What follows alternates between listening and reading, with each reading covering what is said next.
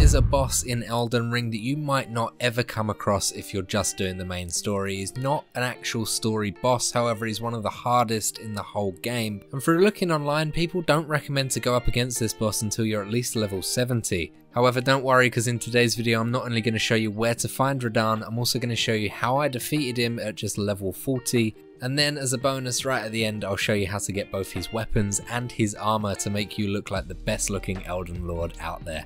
So let's start off by talking about how to go about starting this boss fight. So you need to go into a castle, and to do that you need to go to Caelid, which is the very left hand side, and you're going to want to go all the way down the bottom of Caelid.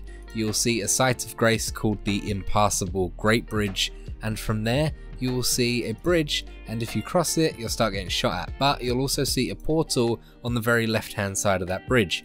If this portal is open for you, then simply just travel through it, but if it's not, then let me tell you how to get this portal activated. Firstly, we're going to need to activate the lift of Dectus. To do this we need two parts of the Dectus medallion, the left side and the right side.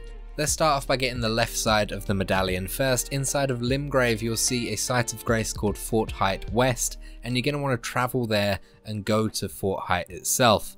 Inside of this castle you're going to want to make your way through, run past all of the enemies until you get to the back where you start running up some wooden stairs.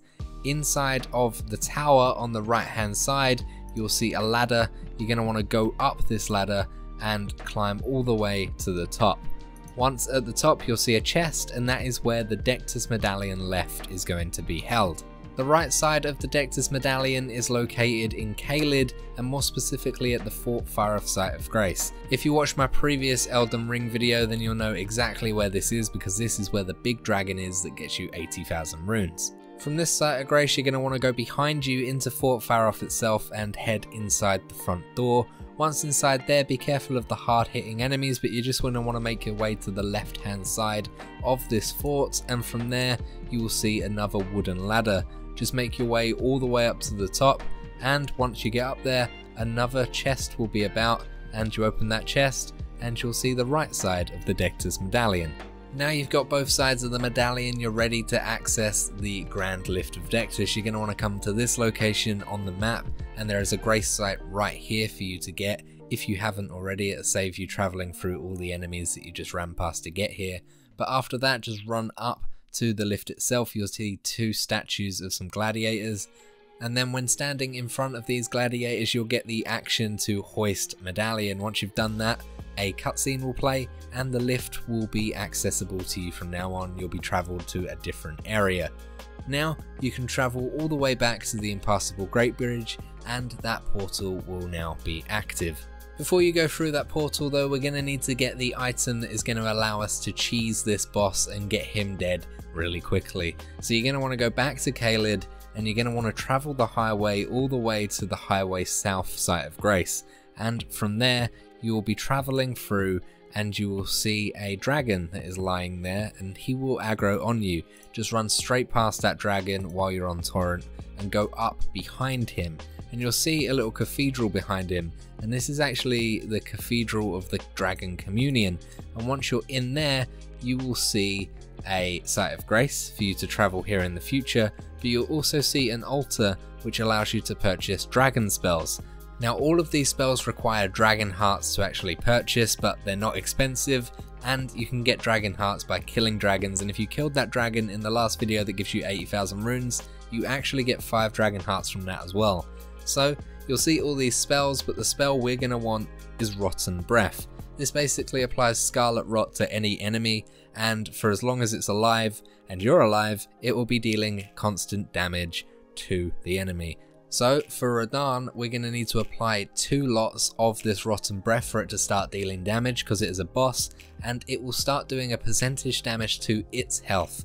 And because Radahn's got such a large pool of health, as long as you've applied this Rotten Breath successfully, it will be dealing constant damage to his health pool each second, meaning you'll see quite a large chunk of his health disappear really quickly, and that is exactly how we're going to cheese this boss to victory. Once you've purchased this spell, you're going to want to go to the nearest site of grace and memorize it and have a finger seal active. You can buy a finger seal at the round table hold if you need to, but you can find them pretty frequently at any trader if you need it. So once you've got a finger seal active and you've got the Rotten Breath memorized, you can actually use this spell just by pressing the attack button. And that's it. We can travel back to the impassable Great Bridge and travel through that portal to get into the castle and start this boss fight. Once you're in the castle, you'll see a ton of friendly NPCs, some of which you may have even seen before. So just start chatting to those, and then you'll see a guy up top giving a speech on how the time has come and this is going to be the battle of his life and all this sort of stuff. And all you're going to need to do is walk up the stairs and talk to this guy. Once you've talked to him, a cutscene will play and it'll give you the lowdown on who is Radahn and why you've got to kill him, etc, etc. Once you've run through that cutscene, you can go behind him through the castle doors, which will now be open, and you can take a wooden elevator down to the fighting area. And be ready, because this is still going to be quite a difficult fight.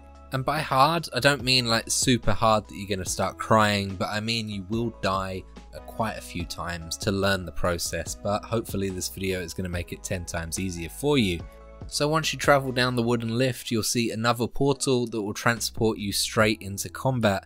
As soon as you go through this portal, you will see Radahn start shooting really big arrows at you, and you need to roll dodge either through them or around them to dodge these, but you need to keep making your way forward and activate all of the summons that are nearby. You'll see the summons because they glow yellow and gold, and you're going to need to summon every single one of them. These are all these friendly NPCs that you spoke to at the party, and these are going to be dealing quite a bit of damage and be a distraction for you. So you're going to want to make your way to all of these summon areas and just make sure you avoid the arrows, because they will 2-hit kill you, and no matter what your level is, it will deal a ton of damage. Once you've summoned a few of your friends, he will change his arrows to fire up in the air and come down in like a row of arrows. These are not as deadly as the purple ones that keep flying at you, but you still need to be careful. My recommendation is travel far away from them and get on torrent and run away as they're coming towards you. After that, all you're going to need to do is travel up to him, because your summons are going to start attacking him and therefore distracting him. Once he's distracted, go up behind him and apply your first lot of Rotten Breath. After doing this, he will probably aggro on you, so you're going to need to jump back on torrent really quickly and run away. Once you've done that, you'll need to go back around for round 2, but be patient, because as soon as your summons have distracted him again and he's got his back turned to you, that's going to be your best opportunity to apply the second part of Rotten Breath. Once you've done that, you'll see that damage will start to be dealt, and this is a good amount of damage, and it will take him down to about half health in about a minute or so. All you need to do in the meantime is go to the top of the hill that he's standing on and get the other summon that is there. Right at the top of that hill, that is a healer, and if you take damage, she will start to heal you, which is a great thing to have. And while he's taking damage, all you're going to need to do is run far away from him and revive your friends if you find that they are starting to die. And you'll know exactly where to revive your friends by all of the ghostly banners that are hanging in the sky. Underneath them are the golden summon points, and from there you can get your boys back in the fight to become more of a distraction and more of a sacrifice for you. Now, Radahn has 2 phases in this attack. So his first phase, he mainly deals actual melee attacks, so there's not going to be many ranged attacks for you in this phase, but when he gets to about half health, that's when he's going to just disappear up into the air, and then he'll come back down like a meteor, which will one-hit you if it does hit you. So while he travels up in the air, the best thing to do is revive all of your friends so they're all back in the fight and ready to attack when he comes back down. You get about 30 seconds to do this, so get on torrent and travel around as quick as possible. When he comes back down, he is in phase 2, meaning he's got more ranged attacks. He uses gravity balls and all this sort of stuff, and all of which are deadly to people of all levels in just one hit, so you need to be extra careful and extra patient when applying these Rotten Breaths. Now when he comes back down, you won't be having Rotten Breath applied again.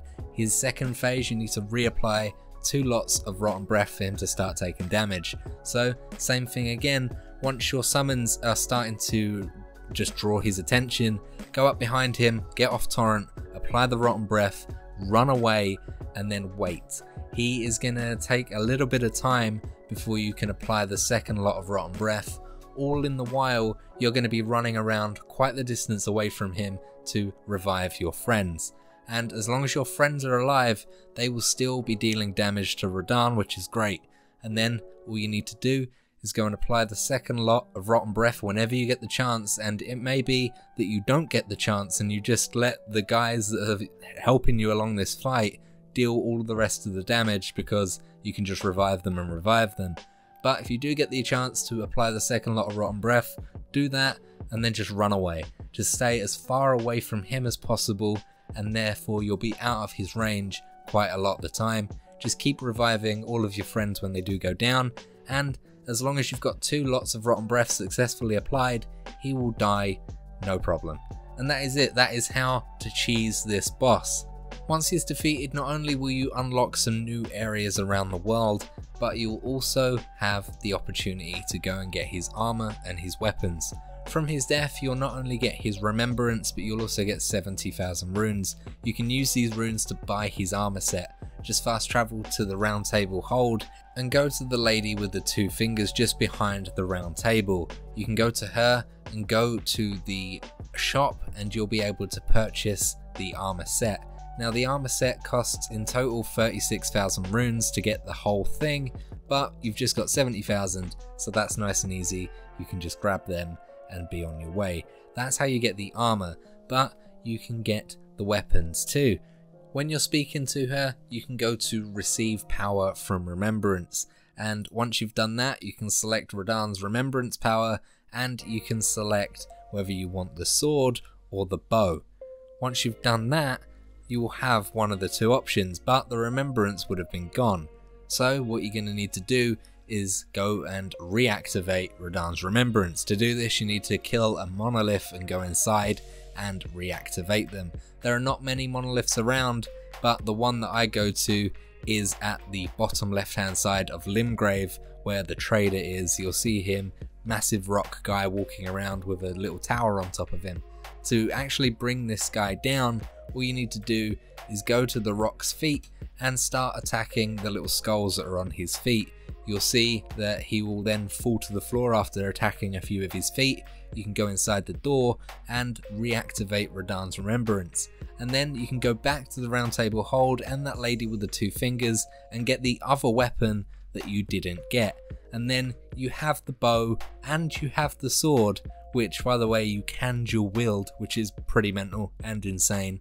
The swords themselves require 38 strength to actually wield properly, but they deal a massive 129 physical damage, and they are really powerful and really cool looking as well.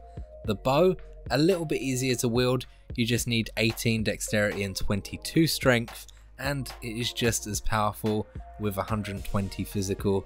And you get 2 different shot types with this. You can shoot his purple arrow straight forward, or you can shoot up in the air and have the arrows come back down. Both of these weapons and this armor really going to help you travel through the world of Elden Ring. Not only is the armor one of the best in the game, but it's also one of the best looking in my opinion. Now, this video has been chock-a-block with information, so if you do need any further help, let me know down below in the comments. But using this method, I was able to kill Radahn before I actually killed Godric. So yeah, that just says something, right? I was level 40 when I destroyed Radahn, and it was the best feeling in the world, and I think I only died like 7 times, which is not bad at all. So if you enjoyed the video, a like's always appreciated, and subscribe for future content. But other than that guys, thank you so much for watching till the end, and I'll see you in the next video. Goodbye.